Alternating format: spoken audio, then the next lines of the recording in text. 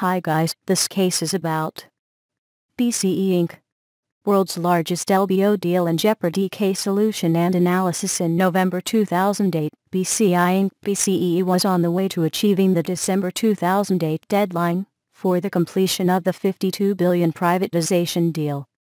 The consortium had previously submitted winning leveraged buyout LBO proposal, which is estimated to add an estimated $32 billion in debt to the company. Mere days before the transaction end date, BCE executives were surprised to learn that the auditors KPMG advised the deal was under threat of collapse. Thanks for watching this video. For more details you can visit our site www.thecasesolutions.com.